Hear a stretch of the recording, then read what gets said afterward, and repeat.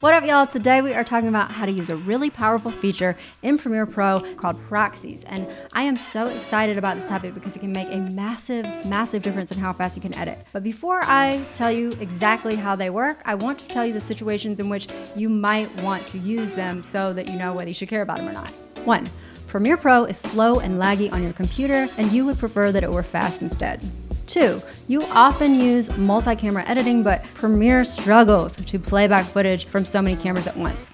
3. You want to be able to edit on different devices without a lot of hassle. So let's say you want to edit on your desktop computer at home and on your laptop computer when you're at the coffee shop, and you don't even want to have to bring that external hard drive. Well, I got you. 4. You want to edit on your laptop sometimes, but its processor is not as swole as the one on your desktop computer, and that makes it hella slow, which you don't like. And 5, you want to be able to collaborate with a teammate who's in a different location, but they don't have the original video files for the project, and you don't want to wait forever for those giant files to upload or for them to get a physical hard drive that you mail to them. If you're in any of these situations, then you're going to want to know about proxies, so keep watching. So first, what is a proxy file? We need to start with the fact that in video editing, sometimes the footage that we get straight from our camera is very difficult to work with. So it's too big to move around, or Premiere struggles to play it back without dropping frames and making things choppy, and all of that just messes up our momentum when we're editing. So like if I play this 1080p footage that I got from my camera back in Premiere Pro and I play it at normal speed, then Premiere is doing fine here. We've got no choppiness, especially because I've got the playback resolution set low to 1/4 over here in the program monitor. And so things are doing just fine. But it's when I start fast forwarding, when I start going really fast, that's when we're starting to have some issues, even at this low resolution. And if I'm trying to preview a bunch of clips on my timeline, then this is definitely going to slow me down. So to fix this situation, you could take all those source files that are so hard to work with, and you could make a copy of them. But you're not going to create an exact copy. You're going to create a copy that's in a form that is easier and faster to edit with. And then while you're editing, you're going to temporarily sub in those easier, faster files so that you can get stuff done. Those substitute files are called proxy files because a proxy has the authority to represent somebody else when they can't show up. And in this case, our OG footage cannot show up because it's causing us issues, and so the proxy files are representing our OG source files. So let's say we made some proxy files for this footage that was choppy from earlier. I could go over to this button here called Toggle Proxies, and I added that to the program monitor by clicking the button editor over here and then finding that Toggle Proxies button and dragging it down here so it stays there permanently. So now if I click this, that's going to tell Premiere to use those proxy files, and oh snap, look at my timeline. Playback is so smooth and buttery. We ain't having any issues like before. I'm going to be flying through this edit, and then whenever I'm done, I'm going to go up here to File Export, and Premiere is going to automatically relink our source footage instead of using those substitute proxy files.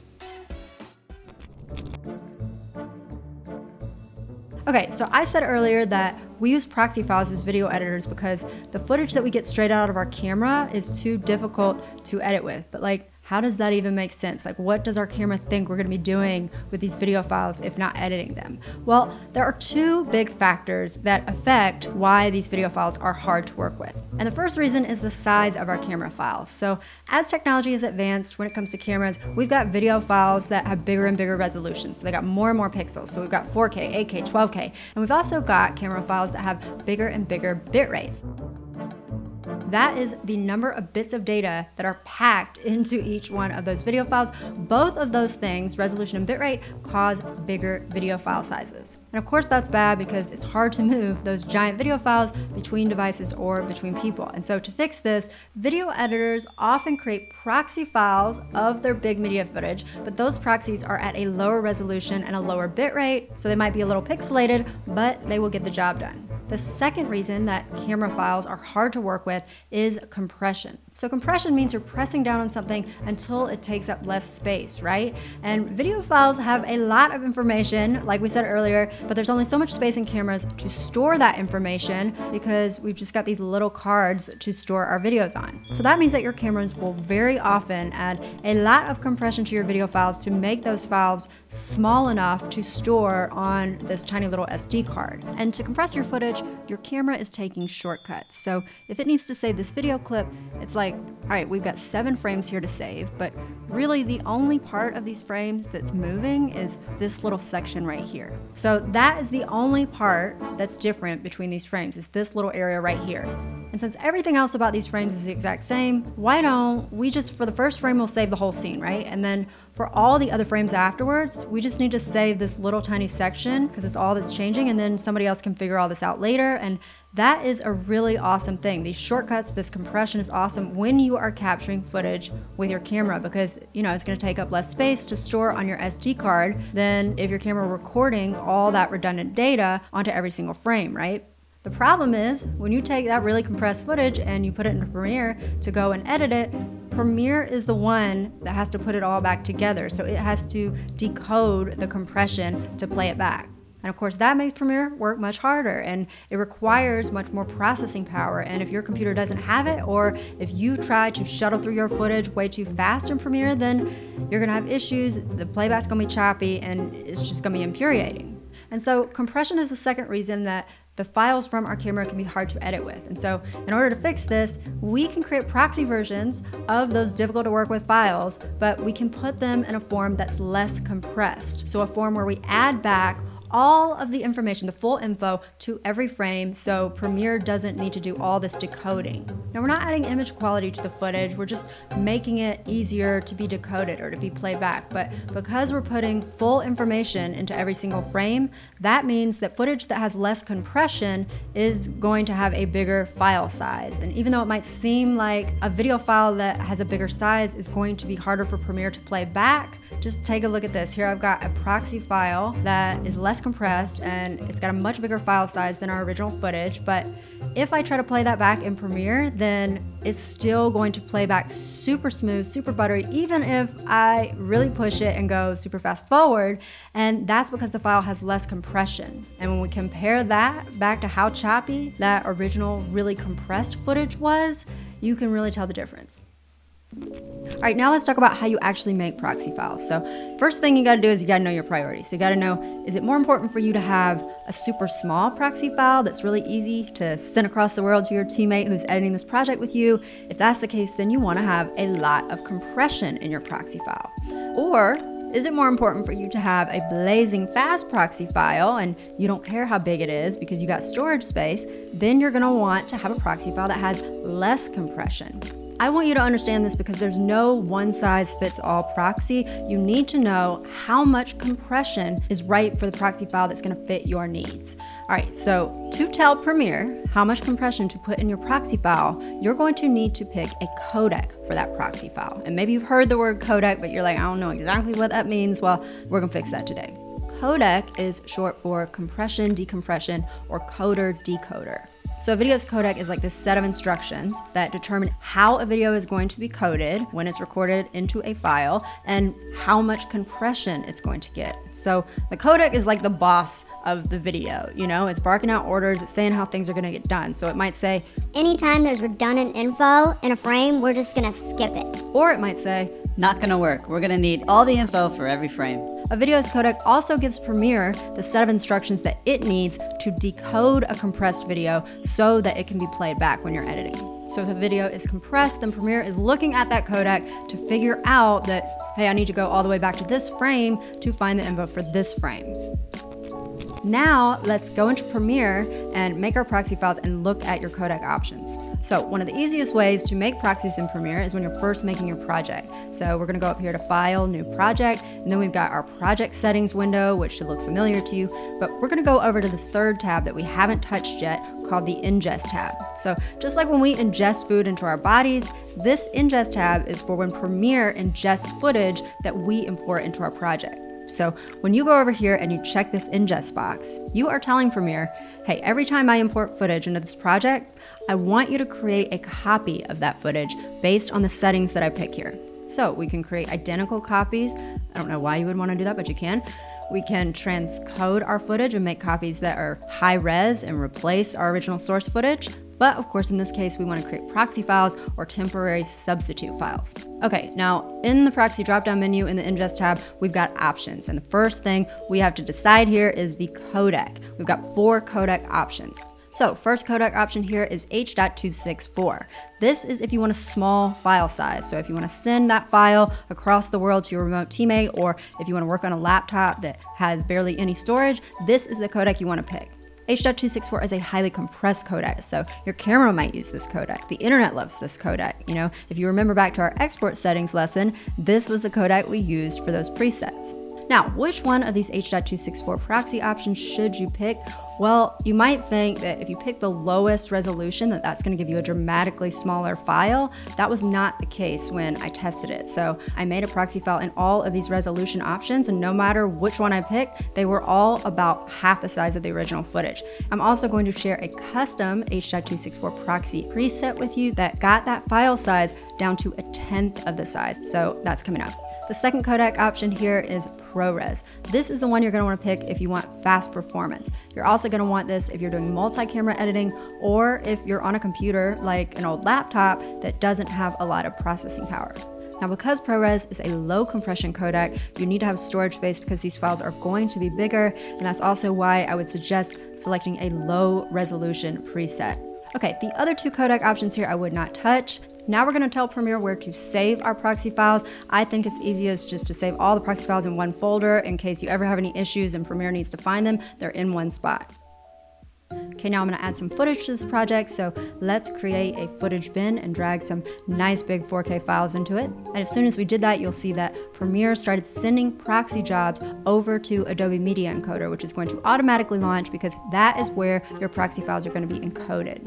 While that's being done though, we can keep working in Premiere. The proxies will still continue to be created in the background, and if we wanted to keep tabs on the progress without leaving Premiere, we could go up here to Window and then select Progress, and that's going to bring up a panel which shows us how our proxies are doing. And then any proxies that Premiere creates will have the original file name plus _proxies at the end of it. We could also go over to the project panel, and up here where we have our metadata, this headings bar, we could right click here and then we could search for proxy, and I'm going to check here, and that's going to add a column in our project panel for proxy status. Then I'll drag that column next to my file names so that I can make sure that every one of these video files has a proxy attached to it. And since all the proxies are ready to use, now I'm going to go over to the program monitor. I'm going to go to this button, I'm going to click the toggle proxies button on.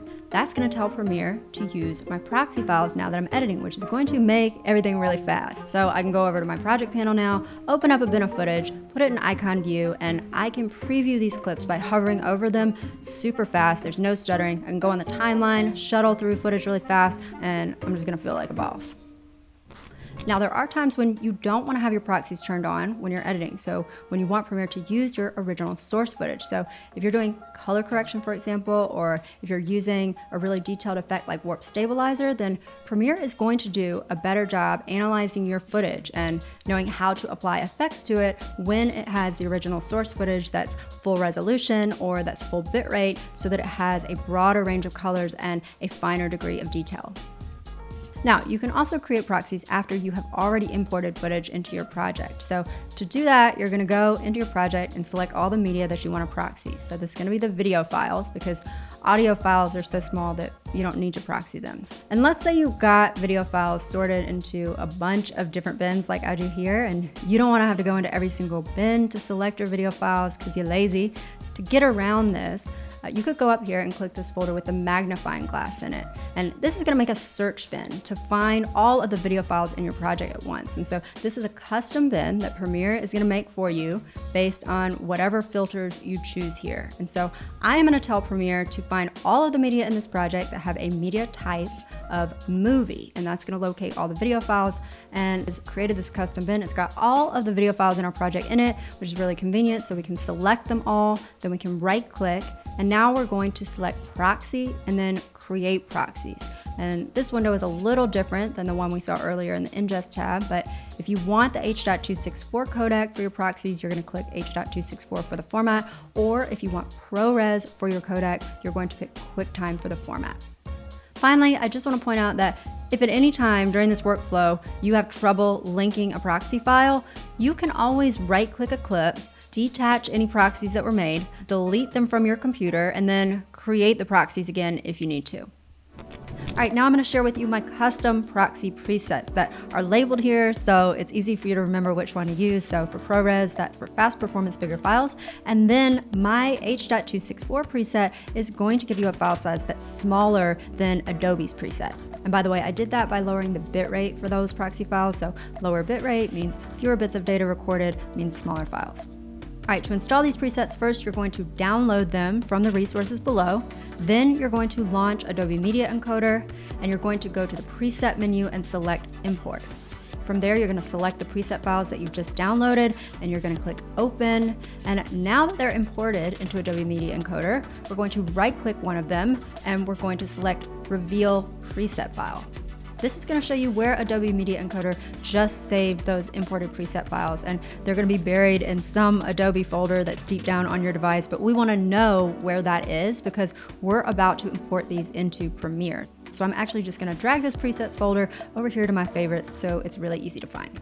Now we're going to launch Premiere, then we're going to go to File, Project Settings, and Ingest Settings. Then we're going to click the ingest box and select create proxies, and then click add ingest preset. Then we're going to go over to our presets folder that we just bookmarked here, and from the presets that we just imported into Adobe Media Encoder, we're going to pick the two that have the word ingest in them, and we got to do that one at a time. Now the proxy presets are imported into Premiere, and even if we don't want to use them right now, we can just uncheck this box here and click OK, but they will still be ready for us to use when we want to, and they'll show up in the proxy options from now on. Lastly, if you want to use those small proxies that are really easy to move so that you can work on 2 different devices or so that you can work with a remote collaborator, then make sure you watch the next video in this lesson where I'm going to give you step-by-step workflows for that.